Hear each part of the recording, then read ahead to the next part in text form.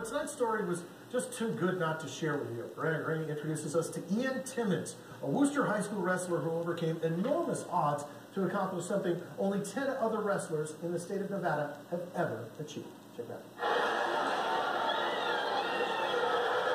It was honestly the craziest wrestling moment I've ever seen. The numbers 11 and 4 will now always be associated with Ian Timmins. A few weeks ago, the Worcester Colt became the 11th wrestler to become a 4-time Nevadan high school state champion. But it's safe to say that no one in the state of Nevada has become a 4-timer in the way Ian did. I was just panicked. I was nervous because I don't know how you wrestle without an ACL. The Navy commit tore his ACL 2 weeks before the state meet at another wrestling tournament. Most athletes would hang it up then. Most athletes aren't Ian Timmins. I think it's kind of a mindset. I want to go on to be a Navy SEAL, and that's pretty much the roughest thing you can go through. So kind of in the back of my head, I was thinking, you know, what would I do if I was in that position? So I just didn't want to give up. I told the doctor before he gave the diagnosis, I said, hey, you know, I know it's messed up, but I'm wrestling no matter what.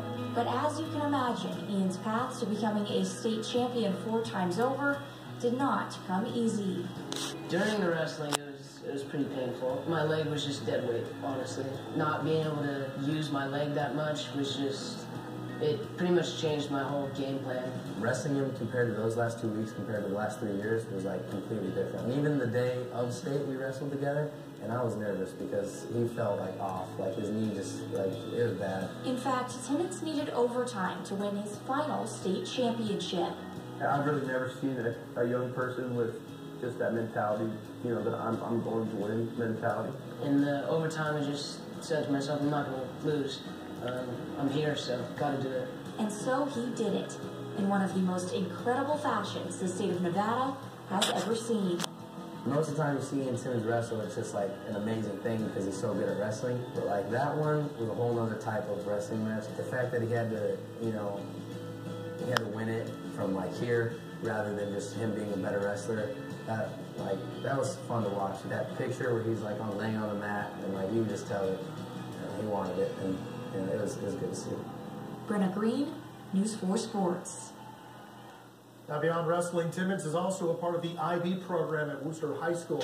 With his state championship, he became the first 4-timer to be on his way to earning an advanced high school diploma. Harvard champion. Yeah, absolutely. Amazing story.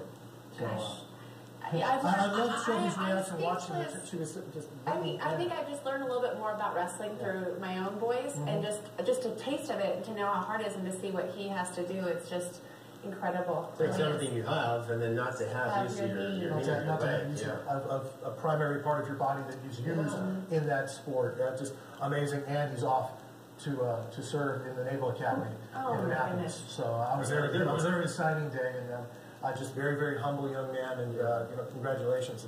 That IB program over at Worcester is really, really impressive. So, all right, what a great Friday story. Thanks for that, bud. Good job. All right.